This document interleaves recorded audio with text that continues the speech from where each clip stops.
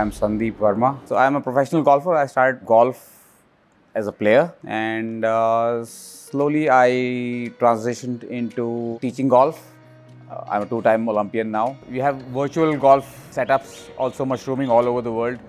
You have restaurants, you have pubs, bars, indoor academies, and all that is possible. To take golf indoors is possible only through tech.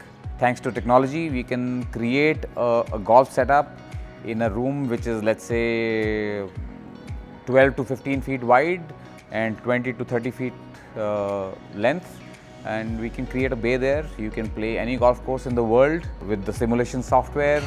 It just needs a projector, a launch monitor which tracks the ball, and then you're good to go. Be it 50-degree outside or be it minus 30, you have a room which is temperature controlled, and then you can play golf as you're playing in any part of the world. So my basic idea or the basic purpose for building a simulator room, I don't call it a simulator room, I call it a tech studio or a golf performance center. So here in our tech studio, we use the same golf ball as he uses for his tournament play. Basically, it helps us do performance analysis from standard conditions. Yeah. So I would say there are 4 to 5 key components. The number one is what we call the engine of the simulation studio, which is the launch monitor.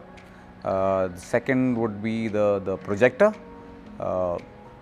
Third is the screen where you hit the ball onto. Fourth would be the computer system which runs everything. And fifth, I would say, is the acoustics of the whole, so that the sound quality remains crisp. So we have a BenQ projector, the LK936ST. Yeah, it's a short throw projector. See, the number one reason for me to go in for a projector, or number one quality I wanted in a projector, was it has to give a real immersive experience. The colors,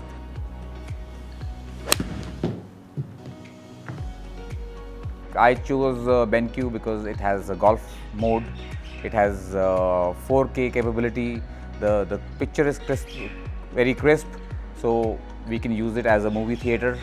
If the golfer is using simulation over playing on the real golf course, the picture quality and the feel, the look and the feel has to be as close to a golf course.